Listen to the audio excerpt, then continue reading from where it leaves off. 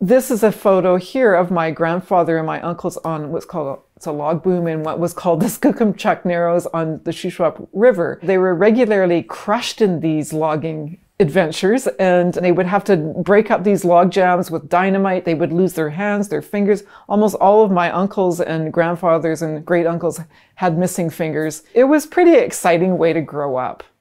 And so I actually followed in my grandfather's footsteps. When I was in my teens, girls weren't actually allowed to go into forestry. We were, we were supposed to go into nursing or education or something. And so it was kind of an unusual pathway for me. And I was really lucky at the time that UBC, where I went to university, had just opened its doors to girls. And I was able to start out doing forestry. And this is me when I'm in my early 20s, working for a logging company. So that would have been in the late 70s and then the early 80s.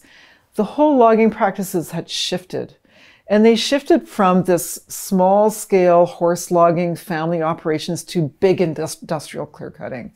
And so that's how I started out my career is looking at big industrial clear cutting, which was so different than how I'd grown up. And right now in British Columbia, we're really grappling with the fact that we only have 3% of our iconic old growth rainforests left. Going back to my own neighborhood, where I grew up, this is the Shuswap River where my grandparents, the Simard family, had homesteaded, but it had become a place of clear cutting as well. And that you can imagine the impact that would have had. And the changes are cumulative, and we're seeing that signature on the landscape now.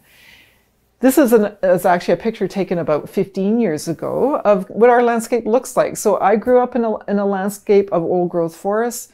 British Columbia, Western Canada, and I would say the west of the United States as well, has shifted from a landscape of old growth forests to a landscape of clear cuts, with only small pockets of old growth forests that are left. There are huge implications for that. We've converted these old growth forests to plantations. And this is what these plantations look like.